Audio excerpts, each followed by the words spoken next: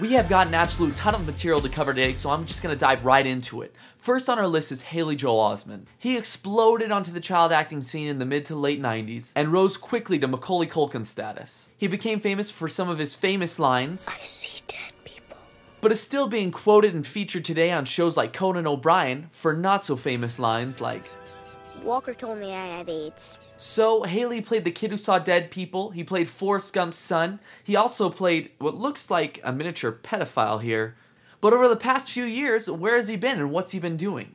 He actually has constantly been acting, but because of the money he was able to make earlier in his life, he's able to select his roles very carefully now, and only plays parts that he really wants to play. Over the past few years, he's done a lot of voiceover work for video games like Kingdom Hearts. He also appeared recently in an independent film about a homeschooled girl where he portrayed this gay person. And he's also appeared and starred in several other indie films. Now in 2006, he was arrested for DUI when he hit a brick mailbox and flipped his car over one day. But as you can see by this charming mugshot, he felt very bad for what he's done and stated that he would never do it again. And in all seriousness, he did state that he felt very bad for the example that he set for those who looked up to him.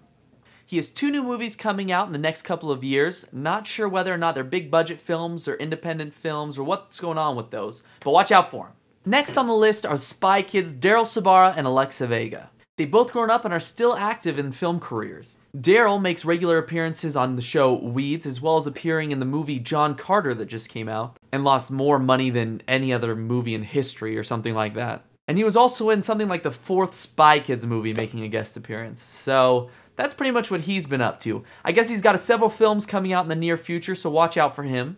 And then Alexa Vega is kind of the same story. She's been acting over the past several years. She also appeared in the Spy Kids 4 movie, but she has 4 movies in post-production right now that are due out next year, so she's been extremely busy. If you're a fan of either of these kids, watch out for them as well. You may recognize Bug Hall from his appearance in the 1994 film Little Rascals, where he portrayed Alfalfa. Now you may be surprised to learn that many of the Little Rascals actors did not continue acting long after that film. Bug Hall is one of the exceptions. However, Bug's career has not been that successful. It's been filled mostly with small films or guest star appearances on shows like Nikita, NCIS, or other shows like that. He usually only appears in 1 or 2 episodes at a time and doesn't have any big films coming out in the near future, but watch out for him on your television screen. Last on my list today is actor Kel Mitchell, who you'll of course recognize from Good Burger, All That, Mystery Men, and Kenan and Kel. I've had a lot of people ask me where he has been over the past few years. Kenan, of course, is a cast member on Saturday Night Live, but many people think that Kel just isn't around anymore. They, of course, are mistaken. In 2011, Kel just appeared in Battle for Los Angeles. He also has done extensive voiceover work for different cartoons like Clifford, the Big Red Dog, and has appeared in several other TV series and TV movies. Kel got married a few years ago and now is acting, rapping, and dancing.